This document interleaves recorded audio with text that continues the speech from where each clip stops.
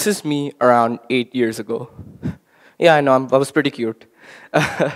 So at this stage of my life, like any other 6-year-old, I was a lot more inclined to ask certain questions like, why is the sky blue?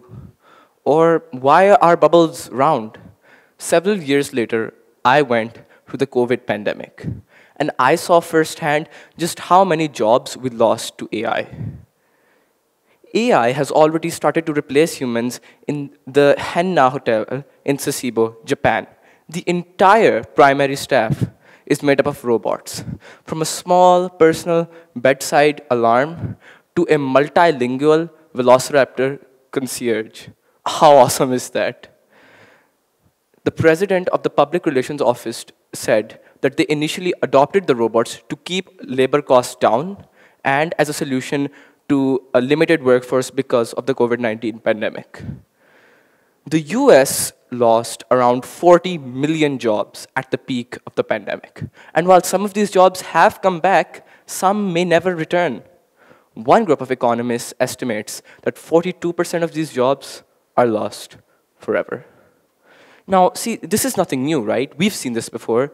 The spinning jenny replacing weavers, buttons replacing elevator operators, and the internet driving travel agencies out of business. What makes this one any different?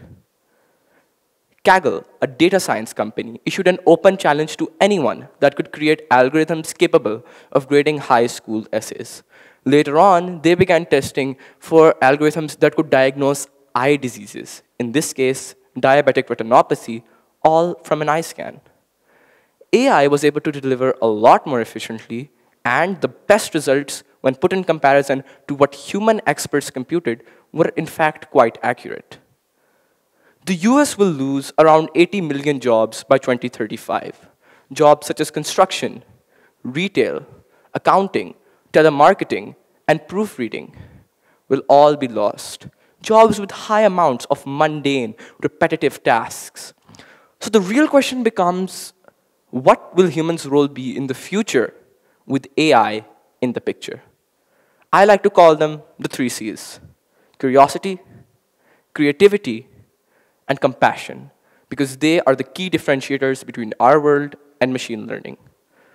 Talking about curiosity, it's the spark that allows us to learn more about a certain topic. If you were to show a child a candle, they would be most attracted to the flame, and they would ask certain questions, leading to them learning more about it. This is something that a machine can't do. It can give you information, but it's impossible for a machine to ask questions, be curious. You can only feed a machine information. James Faraday, a renowned physicist, had a theory. If you were to study one object in this world very deeply, you would end up studying the entire universe. This is because studying about one thing leads you to become curious about another. Same is the case with creativity. I describe AI as any form of technology that can mimic the human cognitive process. Using data, making logic-driven jumps, and reaching a conclusion. Now, I mean, it's clear that given the right data, machines are going to outperform humans at tasks like these. A teacher might read 10,000 essays. An ophthalmologist might see 50,000 eyes. A machine can read millions of essays and see millions of eyes within minutes. AI is merely eliminating the amount of mundane, repetitive tasks for humans to do, leaving us with a lot more time and more energy to focus on bigger issues. However, there's something that we can do that machines cannot do. I believe where machines have made very little to no progress at all is in tackling novel situations. They can't handle things they haven't seen many times before. At its very core, the fundamental limitations of machine learning is the fact that it needs to learn from large amounts of previous data. Now, humans don't. Our brains are wired to be creative and are naturally resilient to all kinds of problems. This is what sets us apart. We have the ability to be creative and think freely, while a machine can only think based on its previous data. I mean, we have the ability to connect seemingly disparate threads to solve problems we've never even seen before. Part of being human is being able to carry and share other humans' burdens. That's what makes life beautiful. We have the ability to be compassionate and understand what someone might be going through, unlike AI.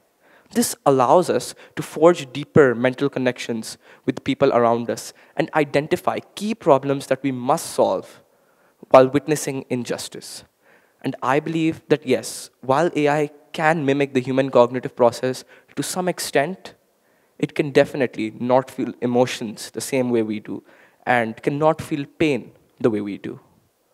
June 2018 saw coast to coast of America citizens protesting for the rights of immigrants. They understood the trials and suffering being put on them and empathized with them. And this is something that AI can't do. It cannot comprehend the suffering of another the way we can. So an example of this framework in action is it would be the inventor of the modern microwave, Percy Spencer. So he was a physicist working on radar during World War II who noticed that his chocolate bars in his pockets would always melt while working with magnetrons.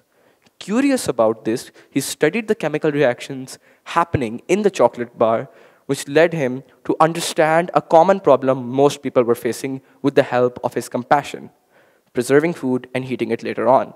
And then he was able to devise a solution with the help of his creativity, which all of us know now today as the modern microwave.